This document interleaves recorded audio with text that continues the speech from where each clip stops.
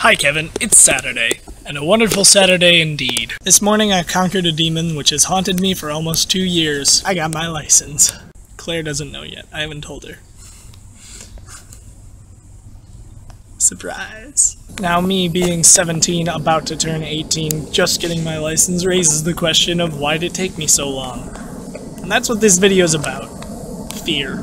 About 2 years ago I was involved in a minor car accident which involved my right side mirror hitting the arm of a person about to walk into open traffic. The event left me with intense anxiety in relation to driving. I didn't even like being in cars. I still don't really prefer being in cars. I like walking. And what was originally going to be a week or two to get my license turned into about 2 years. The fear of getting my license, I feel, put a toll on me. I can't think of anything that I've ever been so terrified of.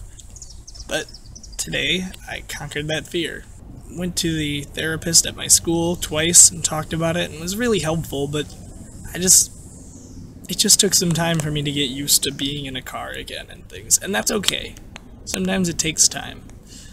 But the big lesson I want to take from this, and something I was telling a good friend of mine earlier this week, is that you have to face your fears to get what you want. I wanted my license. I wanted to be rid of my permit. I wanted the whole thing to be off my shoulders, and to do that I had to face my fear of driving. You have to fight the dragon to get the treasure, you know?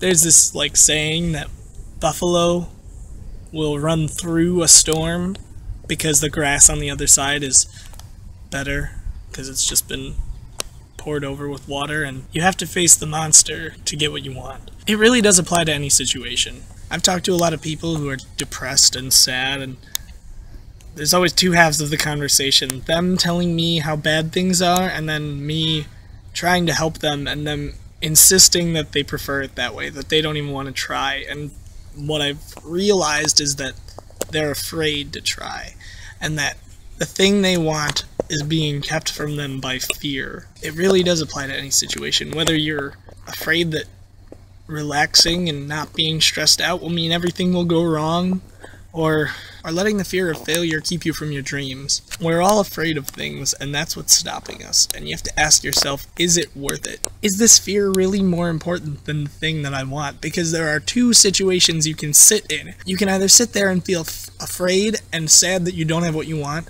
or you can sit there and be facing your fears, and maybe you're still afraid, and that's okay, but at least now you have the thing that you wanted. In Charlie Day's commencement speech at Merrimack College that he gave somewhat recently, I think it was for the last graduating year, it's a great speech. It's about 20 minutes long. I'll put a link down below. I definitely recommend you watch it.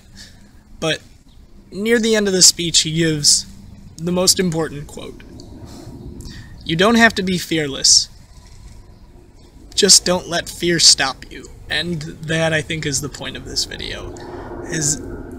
You're gonna be afraid in life, and that's okay, and you have to face your fears, and even if that means just letting yourself get more comfortable with it. If you have to wait, that's okay. And if you have to let yourself get better, that's okay, but face your fears. Don't let your fears control your life. You control your life.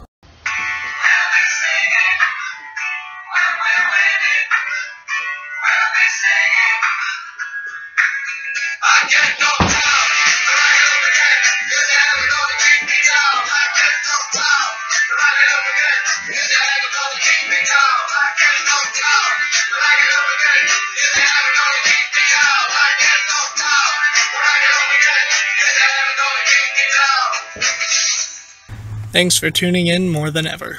Remember to like, comment, and subscribe. Message us, whether you like it or not. I'll see you on Wednesday, Kevin. Good day, YouTube. Good day. I did it!